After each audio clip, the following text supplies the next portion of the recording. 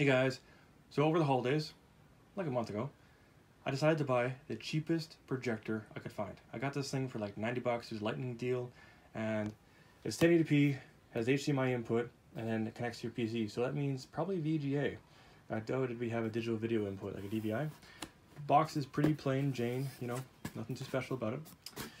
Here is what the projector actually looks like. You have your typical controls, you have your focus depending on what distance you are from the wall. We'll get to that in a little bit. The lens protector.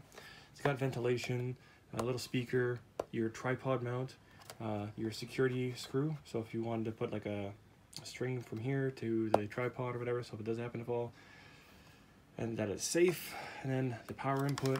And on the other side, you have your headphones, your audio visual, your SD card, the HDMI, the USB, which is too close, we'll get that in a second, and then your PC VGA input.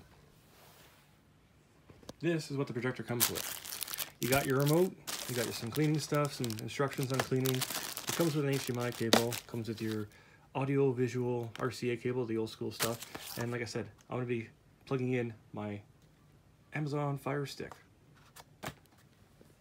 So I've plugged in an external power supply to the Amazon Fire Stick, and I'll get to the reason for that in a second. Plug this in, there we go. You'll notice that the USB is way too close. So it does come with a USB cable, which is right behind me, and then we have a power brick as well. So the power brick plus USB cable cannot plug into there, so I just have a 15-foot USB cable for the setup. Now I'm going to power this on, and we'll get to where I wanted to mount it and why I can't mount it. Now before I demonstrate the projector, well, let's get it booting up. We'll take off the lens cover, and then we'll turn it on. The reason why I wanted one of these things is because I originally got this to hold my cell phone as I'm watching a movie at night, or watching some YouTube, watching a DIY video, and then I go to sleep. So I thought, hey, projector to go on the ceiling, because if you mount your projector, sorry, you mount your TV on the ceiling, it could fall and crash into you. So this projector is really cool. You can see there to the bottom left, you can pair it up with your TV, with your cell phone. Then you have your audio-visual inputs. So if you wanted to plug in an old entertainment unit, as in like an old console system perhaps, maybe a VCR, and then you have your HDMI, which is what we're going to be using. And then you have the devices itself has its own Wi-Fi connection, so you can have outside sources, and then the standard VGA input. We're going to be using the HDMI. It projects at 1080p, as you can see in the bottom there. It's on the HDMI to 60 Hertz, which is your standard television. And it has all sorts of, this is using the Fire Sticks, now we're talking about the Fire Stick. The Fire Stick has all sorts of inputs that you can add. Now, this isn't really about the Fire Stick. We are connecting to the Netflix. This is just the video input of being Treadstone. This is not a review on Treadstone or the Fire Stick itself, even though I am talking about it a little bit. I do apologize for the shakiness of the projector and also the shakiness of my cell phone mount. So the picture is really good, except on the sides of it you can see, probably not in this light, if I adjust this just a little bit. Okay, it doesn't really show it. You can see on the left and right of the projector that light is coming through. Yeah, it does show up on the cell phone. That was one of my biggest complaints about this thing. Now the speaker is very tinny. You'd kind of expect that. Having it is awesome. I would never try to watch a movie with a projector because it does sound tinny. But you plug in your surround sound or put some headphones on, and you'd be right as rain at that point. Now you can plug this, set up this projector directly with a tripod. You can also set it up with a ceiling mount, and you can have it on an angle, and you can adjust then for what angle you have it on. It has all the adjustments that you would find with a standard projector. downside of it is where the USB is placed, and but that can easily be rectified with an HDMI extender cable, or you can get, what I did was I just plugged in an external USB device with a 15, like a power brick with a 15-foot USB cable. Solved my problem. However, the problem I can't solve is what you've been hearing all along, is the sound of the projector staying cool. I figured these days there would be cooler running projectors, but I guess because it's so daggone cheap, you really can't expect too much for it. Now, that being the case, that's the only downside I could find with this projector. It's 1080p, it's got good contrast. That's always a point of contention with a projector. And beyond that, it's actually really good. Am I gonna keep it? No. I don't really have a place for it, and anywhere I could find somewhere for it to work, I really can't justify having it.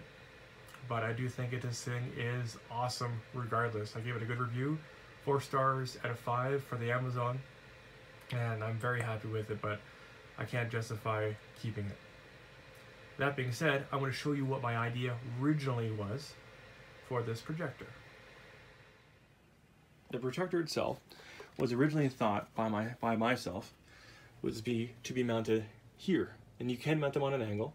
There is adjustments for that for the lens, and it would project onto the ceiling. And I thought that'd be awesome.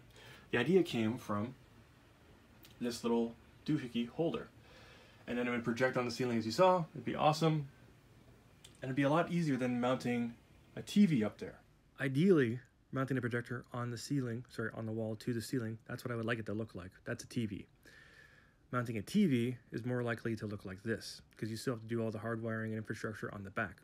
It is going to take Netflix and chill to a whole new level, mounting your TV on the ceiling. However, if you mount your TV on the ceiling, you're going to have to make yourself good with the Lord and Savior, because holy is that dangerous. So the idea of mounting this Jinhoo, I guess that's how you say it, Jinhoo? I'm going to say Jinhoo projector somewhere in the room so it could project onto the ceiling was great initially. This is an awesome projector. Has all sorts of features and frills and everything, more than I even need.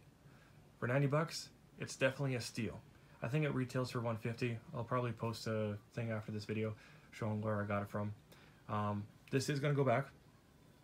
If you guys are looking for a projector and you have the space for it, like a home theater room, you can set up the projector to be outside the home theater room, which a lot of people do, so that the sound from the projector doesn't interfere with your setup.